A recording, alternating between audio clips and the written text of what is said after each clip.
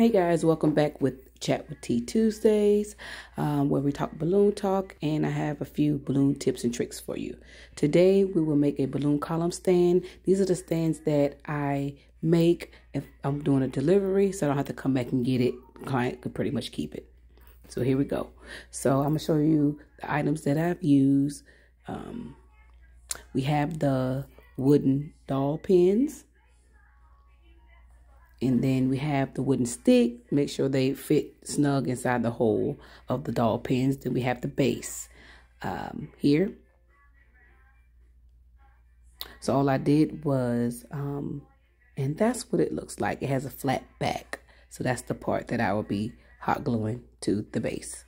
So all I did was just hot glue it. Added my wooden stick. And I used Gorilla Tape to secure it, and it works perfect. See, there you go, durable. And here's the finished product coming right up. Boom. Follow me for more tips and tricks. Chat with T Tuesday.